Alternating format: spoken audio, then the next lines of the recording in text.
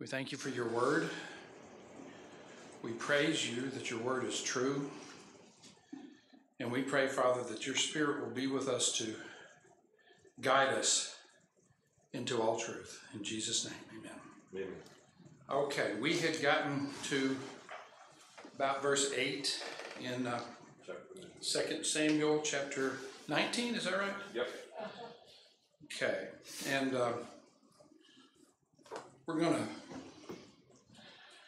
pick up right where it says, and all the people came before the king, which is toward the end of verse 8. The next sentence in the English Standard Version says, now Israel had fled, every man to his own home, and all the people were arguing throughout all the tribes of Israel, saying, the king delivered us from the hand of our enemies, and saved us from the hand of the Philistines, and now he has fled out of the land from Absalom. But Absalom, whom we anointed over us, is dead in battle. Now therefore, why do you say nothing about bringing the king back? So what are they wanting to do here? Now this is Israel, who had rebelled against David. They had anointed Absalom the king in David's stead while David was still alive. They lost the battle. Absalom is gone. And what are these tribes that were in rebellion wanting to do now? Back to their ex. Huh? They're going back to their ex. Go back to their ex? Okay. Yeah. They're wanting, you got to give them this. They were wanting to reestablish the kingdom that they had tried to depose. Okay. And King David sent this message. Huh?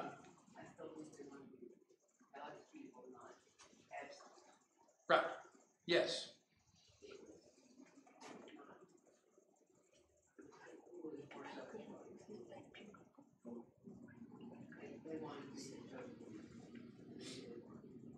Okay. They wanted to be reconciled, if you will? No? I mean, I know there's levels of that. Yes, Matthew. It is interesting as we've gone through this story, we read about Absalom's plot where he was the one luring people away from David before they even could get to the gate of the city. He stole the hearts. He spent years doing that, but we never actually read of David doing anything bad or wrong as a king for the country to where people would want to leave him. So that makes us very interesting that they go, oh, David's the one who saved us from our enemies. David was our king before. It seems like he was a good king while he was reigning for those years. Mm-hmm. So they may not have had an actual reason to leave him. So now they're going back to him. Well, and all of that brings up, we could actually have another discussion about how Absalom lured them away. His flattering words, his subtle submarining of David. If only you had somebody to advocate for you, I'll advocate for you. Yes? Well, it also shows the point of the people wanted to be led by a king and not necessarily by God. Okay, yeah. Mm-hmm. That all goes back to the very beginning of the establishment of the kingdom, doesn't it? They were warned. They were warned.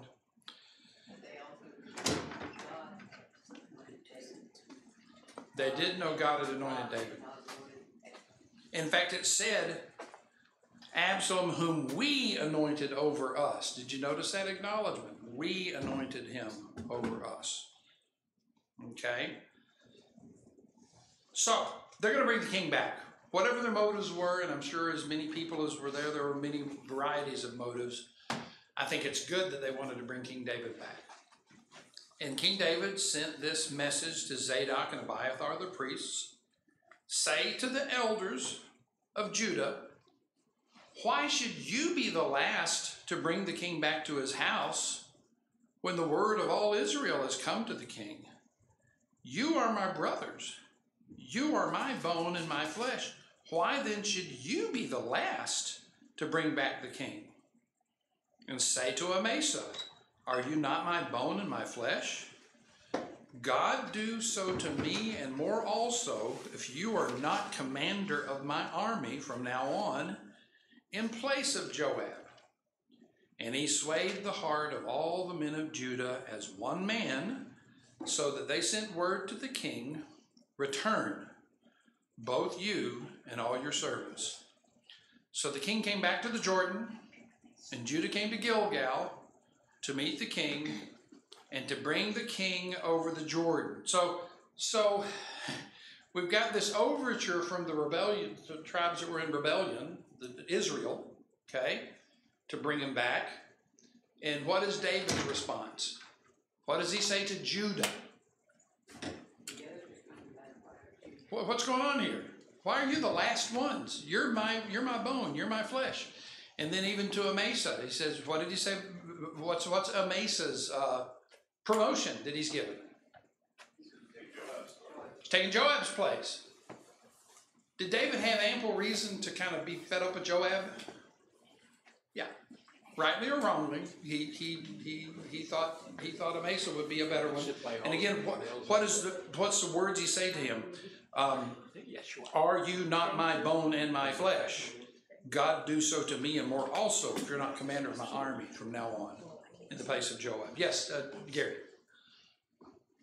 You had your hand up. He appointed Amasa just because he was still smarting over Joab's rebuke. But when we look at the big picture, Joab was loyal, and he was a highly competent general, and Amasa was just the opposite. He was a traitor and very incompetent. Wait a minute. I might have forgotten something. Had Amasa been taken? Had he taken part in the rebellion against David? Absolutely, yes. Wow. Yes. All right. In fact, Forgive me for forgetting that. Yeah. Absalom put him in charge. That's right. Of a 40,000 man army, and they lost by an army of 1/10 the size. They totally did not prepare for a surprise attack. Wow. Wow. All right. So, you think the prophecy, the sword is never going to depart from your house, is still playing out here? Yeah. So there they are. The king came back to the Jordan. Judah came to Gilgal to meet the king and to bring the king over the Jordan. So who is leading? Who is at the front of the line when David is returning back to his kingship? Judah. The last to come home is the first in line. Yeah. Verse 16, and Shimei, the son of Gera, the Benjamite. Y'all remember Shimei? What did he do? He cursed the king when he cursed the king. That's right. I may be repeating what you say because sometimes I've noticed on YouTube it's not heard. So forgive me if I do that, but I'm doing that sometimes for the sake of people that are watching on YouTube so they can hear the comments you're making. So yeah, they were the first to, they were the last to come and the first to meet him.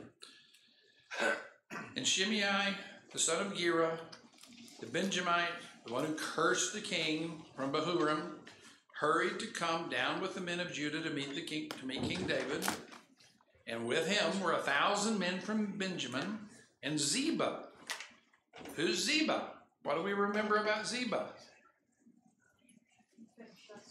Huh? He took care of Mephibosheth. And what did he say about Mephibosheth when all this stuff was playing out? What did he gave a slanderous report about Mephibosheth. What was it? He's a traitor. He's a traitor. He said he's gone with Absalom because he's wanting to, get some of his. And David said to Ziba, everything that belongs to Mephibosheth now belongs to you. So Ziba has come back, and he had brought this report. The report really at this point hasn't been contradicted. So, if we stopped right there reading the Bible, we wouldn't have any other information about it. And Ziba, the servant of the house of Saul, with his 15 sons and his 20 servants, rushed down to the Jordan before the king. And they crossed the ford to bring over the king's household and to do his pleasure. And Shimei, the son of Gera, fell down before the king as he was about to cross the Jordan and said to the king, "Let not my lord hold me guilty, or remember how your servant did wrong on the day my lord the king left Jerusalem. Do not let the king take it to heart, for your servant knows that I have sinned. Therefore, behold, I have come this day, the first of all the house of Joseph, to come down to meet my lord the king." So, Shimei is saying what? I repent. I repent, and what else? Please don't kill me. I'm sorry, please don't kill me. Did I speak over you? Was that what you were going to say? He's groveling for his life. Yes. Because he realized what happened. Yeah. Abishai, the son of Zeruiah. Now, Abishai is whose brother? Joab's brother. Okay. Abishai, the son of Zeruiah, answers, "Shall not Shimei be put to death for this, because he cursed the Lord's anointed?" But David said, "What have I to do with you, you sons of Zeruiah, that you should this day be as an adversary to me? Shall anyone be put to death in Israel this day? For do I not know that I am this day king over Israel?" And the king said to Shimei, "You shall not die." And the king gave him his oath. His response to Abishai was thoughts about that? Thoughts about his response? Yes. It's interesting in that it contrasts with how Saul responded after they had a great victory when Jonathan was told not to eat the honey and he ate the honey. Mm-hmm. Saul was still willing to kill his own son in that, even though they had a great victory. David, understanding that he has won, realizes there's no more need to cause problems and have these people die right now. But even though he gives him his word right now, later on, David will have a different story. There is vengeance later, yeah. It's because you hear about David being like close to God, and it really does show that while he was, hard to find. Yeah. His attitude toward the sons of Zeruiah? Any thoughts about that?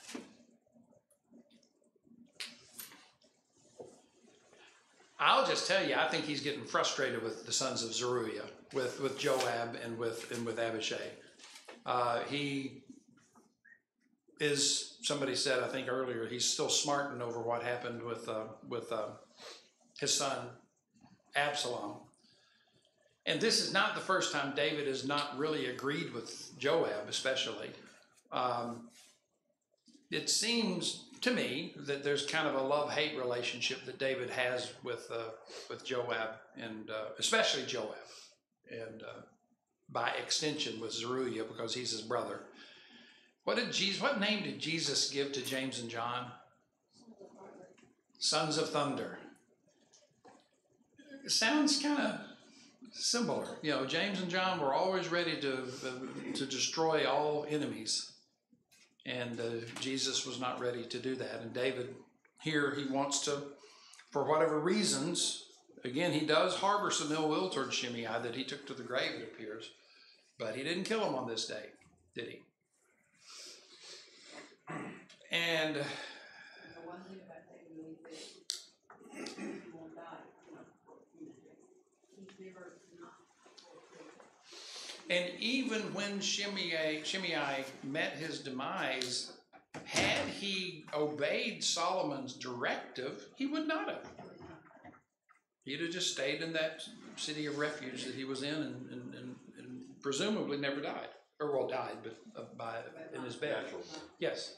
This is also interesting because back in 1 Samuel 26, Abishai was the one with David the second time David spared Saul's life. And in that, he did directly ask David, "Let me just go kill Saul. Let me go kill him. And it'll be over really quick." And David has to tell him no in that instance as well. But now he's understanding in a different way, Shimei did deserve to die in a way for cursing God's anointed, being wrong about it, leveling false charges about it, all of those things. But that would not have helped the situation right now. It was a day for mercy. And the king said to Shimei, "You shall not die," and the king gave him his oath. Now Mephibosheth comes back. Mephibosheth, the son of Saul, came down to meet the king. He had neither taken care of his feet, nor trimmed his beard, nor washed his clothes from the day the king departed until the day he came back in safety. Now, what does that denote?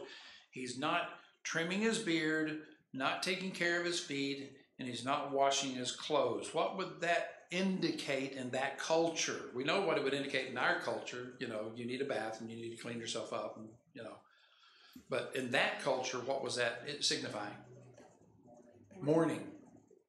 Mourning, weeping, fasting, wailing, sackcloth, ashes, all of that stuff. He was mourning from the day the king departed until the day he came back in safety. And when he came to meet the king said to him, "Why did you not go with me, Mephibosheth?" Again, what story did David have in his mind from Ziba that he believed? What has Ziba told David? Remember a couple of weeks ago? Ziba, Mephibosheth's servant, had told David that Mephibosheth was a traitor, and that Mephibosheth was hoping to use this civil war to regain his own more power and authority over David. David heard that, he believed it, and he gave Ziba all of Mephibosheth's property. It's all yours. Okay, so when Mephibosheth came before David, David believed he was meeting a disloyal person. He believed he was meeting a traitor. You see that? And he said, "Why did you not go with me?" He answered, "My lord, O king, my servant deceived me. For your servant said to him, I will saddle a donkey for myself so that I may ride on it and go with the king. For your servant is lame. He has slandered your servant to my lord the king, but my lord the king is like the angel of God. Do therefore what seems good to you. For all my father's house were but men doomed to death before my lord the king, but you set your servant among those who eat at your table. What further right have I, then, to cry to the king?" What'd he say? I love this, what he says here. What is it that he said? Did he agree that he had rebelled against the king? He denied that. I didn't do that. But what did he say right after that? Right after he issued his denial, what was the next thing that he said?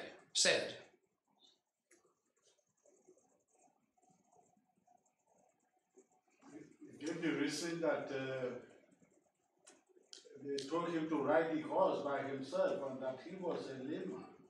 Right. He was able to do that. That's why he believed. Right. He gave his denial, right? But does he give a long speech denying all the things that he was accused of? It was short and sweet. He didn't say a whole lot in his defense other than saying, I didn't rebel against you. I couldn't ride out because I'm lame. Ziba slandered me. He did say that. Ziba slandered me. He's lying. But did he even belabor that point? After he said after he issued his defense, what's the next thing that he said? He said in verse 27, "But my lord the king is like the angel of God. Do therefore what seems good to you." He left it right in David's hands. He wasn't going to plead guilty to a sin that he had not committed. And you should never do that. Don't let anyone don't let anyone try to convince you that lying is ever going to serve you a good purpose. Taking on taking on a guilt that is not yours is going to serve a good purpose. It's not. So he didn't lie to say, well, I shouldn't have done anything. He didn't try to save his skin. He issued his denial of wrongdoing and trusted David to do what was right. You see that?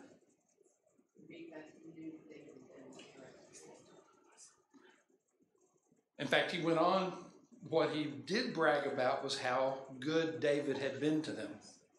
In fact, he said, I don't have any right to advocate for myself because all my father's house were but men doomed to death. But you set your servant among those who eat at your table. You set me. So what right do I have? What right do I have to cry out for justice from you when you've given me unbelievable mercy? What mercy had he shown him? In fact, he remember when they found Mephibosheth? I knew I was going to say that. Mephibosheth. He asked, who can I show mercy? Is there anyone left in the house of Jonathan or in the house of Saul that I can show mercy to for Jonathan's sake? Remember that? That's how Mephibosheth was found. David intentionally sought out Mephibosheth. Didn't know who he was searching for, but he was searching for someone connected to Jonathan that he could take care of. So Mephibosheth knew of David's merciful acts toward him, and he was so grateful. What do we see of his gratitude here? His gratitude, does his gratitude compel him to ask for more favors? No. He's content. Now, that's a pretty good argument to make, really, if you know David. But at the same time, I believe he meant what he said.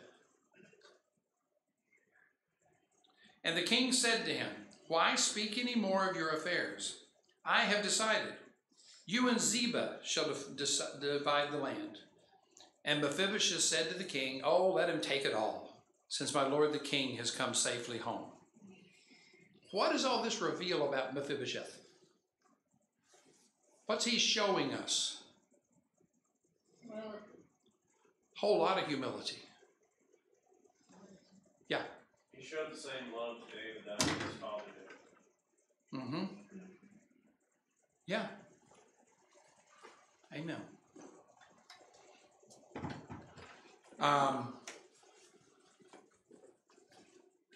That is a very Jonathan-esque sort of, yeah, that's beautiful. Okay. What does this show us about David?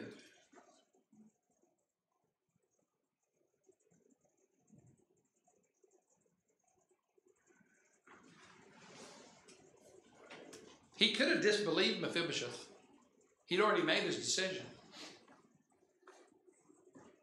He didn't really know the facts. He heard Ziba's testimony. He heard Mephibosheth's testimony. Did we have 2 or 3 witnesses? Didn't. Were the witnesses in agreement? They weren't. Yes?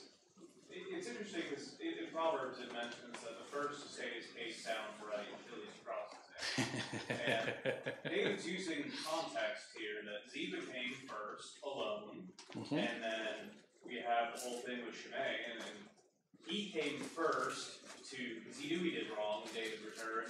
Ziba also showed up first when David came home because he knew he had done wrong. And the fact that, one, Mephibosheth hadn't cared for himself, and also he made the argument that my servant deceived me because I told him to get a horse ready and then he just left without me. Right. Because I'm lame and I couldn't do anything. Right. It all makes sense in its context where he didn't really have to look too far into it to understand it, but it's also without all of the details. He just said, just split it, and I'm not going to punish anyone today. Just let it be done.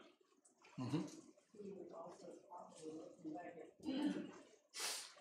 his remembrance of Jonathan.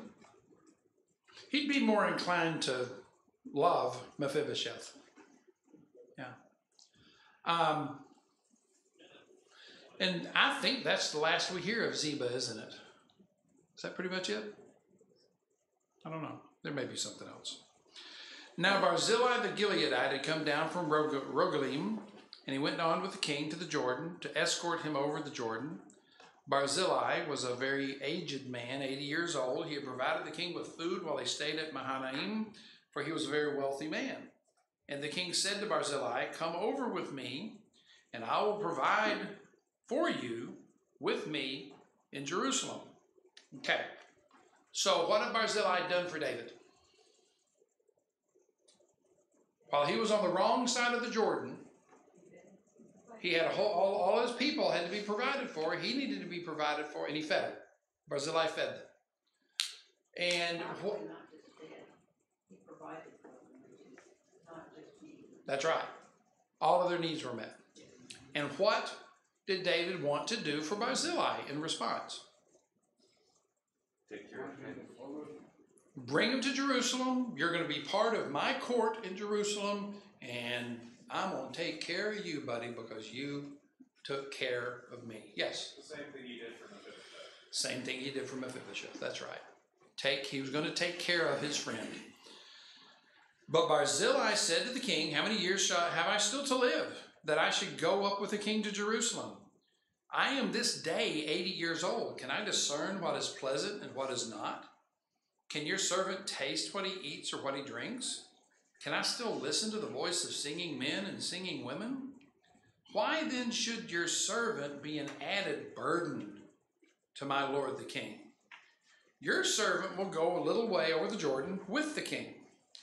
Why should the king repay me with such a reward? Please, let your servant return, that I may die in my own city, near the grave of my father and my mother. But here is your servant Chimham. Let him go over with my lord the king, and do for him whatever seems good to you." And the king answered, "Chimham shall go over with me, and I will do for him whatever seems good to you, and all that you desire of me, I will do for you." All right, so Barzillai's rejection of the king's offer was based on what? Well, it's actually more of a moderation of the king's offer, not an outright rejection, really. From age? I'm old. I can't enjoy this stuff. Let me go home. Let me die at home. Let me go to the house of my father and mother. And this is I'm past the age where all of this stuff is important, huh? Doesn't matter. Doesn't matter. That's right. He's about to go to Sheol. He's about to go before his God. He didn't want to be a burden to him. He said that, right? He said that. Why should I be a burden? So this man who had done great things for David said, "No. If you want to bless somebody, bless this one. Bless Shimon." And David says to him, in fact, this is interesting. He said in verse, "Here's your servant Shimon. Let him go over with my lord the king, and do for him whatever seems good to you." So who's the person that's going to be deciding, in Barzillai's opinion, who should decide what is going to be good for Shimon? David. Do whatever seems good to you. David said, "Shimon shall go over with me, and I will do for him whatever seems good to." So who did David say will be the decider of what is good for Shimon? Barzillai. He's gonna. That's what David said. Barzillai says, "You do what you think is good for him," and David said, "I'm going to do what you think is good for him." That was David's gift to Shimon. Again, what do we learn about Barzillai in this situation? Does he sound like a greedy man? No. Arrogant? No, we don't see any of that. He trusted what they'd done before. Huh? He trusted what David had done before. He trusted what David had done before. He believed in David and protected David. And again, what do we see from David here? He wants to reward his friends, and he wants to reward his friends in the way that they can accept the reward. Okay, do you love people according to the way they need to be loved, Or do you love people according to the way you think they ought to appreciate being loved? The way that you need to love, Huh? or the way that you need to love. Or the way that you need to love them. That's right. David wanted to love him in a certain way. Barzillai said, no, that's really not going to work. And David accepted that. A lot of husbands wake up one day after many years of marriage thinking they've been loving their wives, but they haven't been dwelling with them according to understanding, and trouble ensues. You've got to understand the people around you and love them according to the way they appreciate being loved. Love languages, all that sort of stuff. It's a real thing. Now,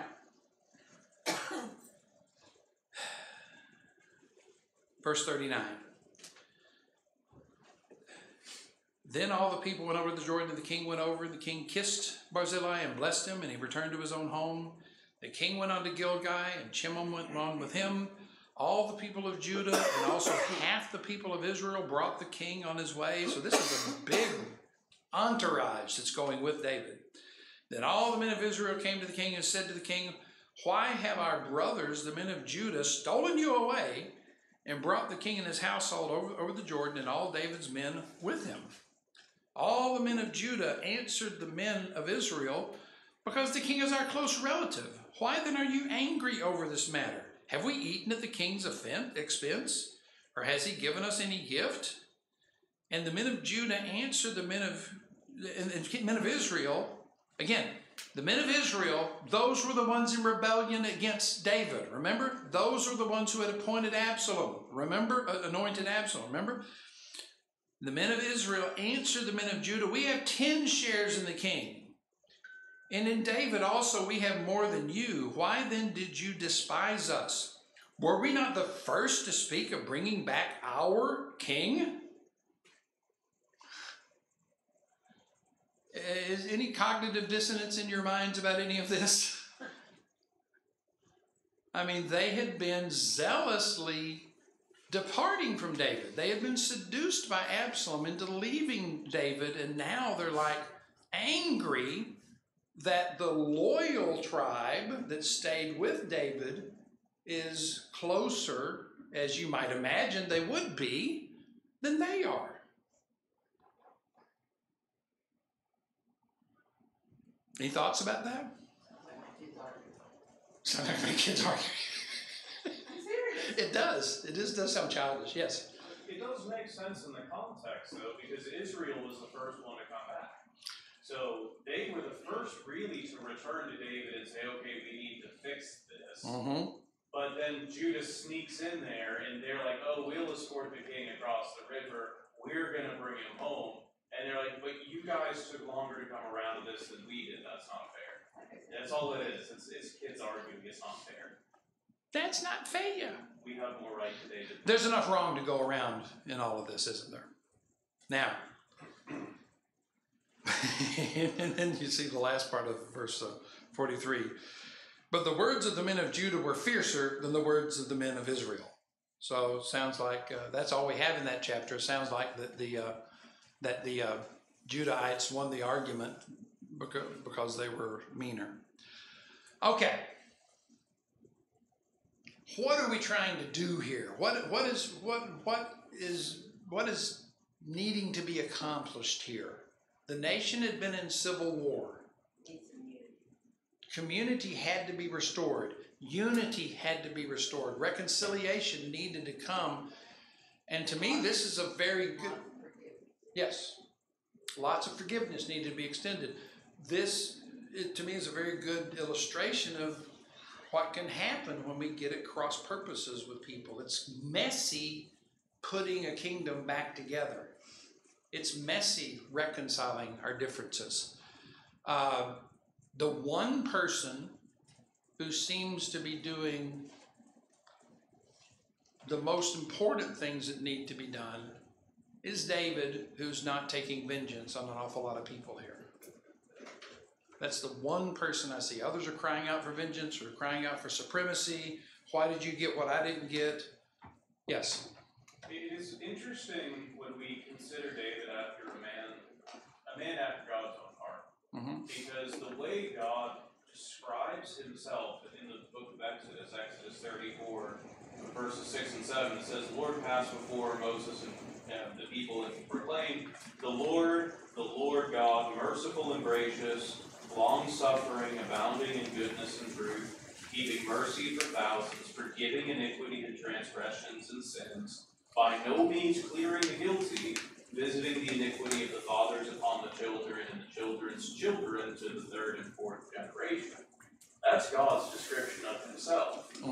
David is following that very same pattern, showing mercy to those who need mercy and showing grace to those who need grace. But he's also not going to clear the guilty, because though there is peace right now, he will visit that iniquity on them through Solomon. Later. Yeah. But even when you consider somebody like Barzillai, he tells Solomon to treat the sons of Barzillai very well and to keep them at his table.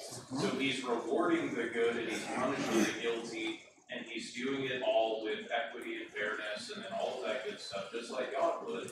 So he's really showing how his character and his heart is very much in line with God as he's rebuilding this game. There's a lot of people that seem to be playing their angles and trying to win in this thing, and David is the one extending the olive branch. He's the one going for peace. What does that say to us? Huh? Yeah. You and me have the same brain. I was just about to say that. Go thou and do likewise. That's right. We should do the same. We should learn to do the same thing. If we're going to be godly, and if our church is going to have great influence, forgiveness is going to be a big part of it. Because have you done anything recently that needed to be forgiven?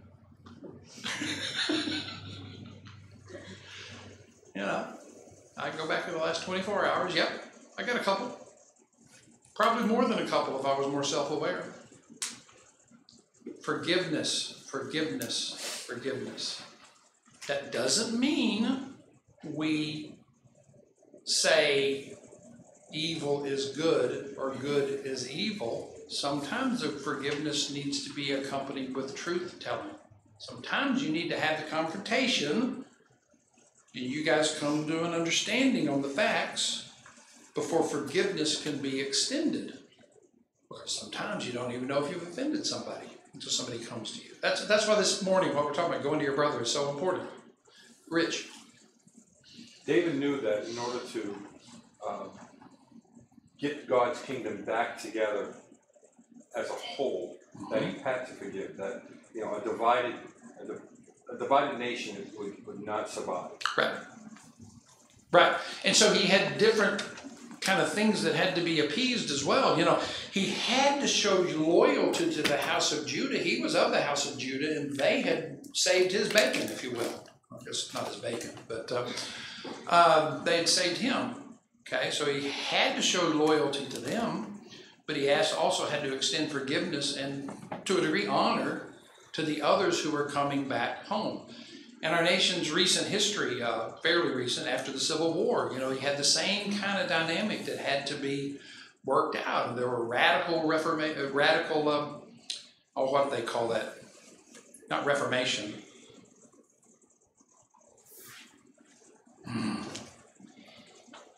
Not restoration. Reclamation. Not reclamation. After the Civil War period, it begins with an R. The word was Reconstruction. There were the radical Reconstructionists who were very, very harsh, and then there were some that were more soft in their tone, and it was decades before the nation even began to start to try to be one again. It probably was 100 years before really things begin to come together. Yes? Doesn't it sound like the prodigal son? Same sort of thing. It is like the prodigal son. The prodigal son did wrong. The father extended mercy to the prodigal son. The older son was mad about it. And we don't know if he ever really got over that. Like the book of Jonah. He didn't want to see the Ninevites forgiven. So there's always hard feelings following a war. So if we're going to be people of peace, I think David shows us something that we need to take with us every day. We need to be ready to forgive. Amen? Father in heaven, in Jesus' name, we love you. Continue to show us the truth that we may walk in it. In Jesus' name, amen. All right, chapter 20 next week.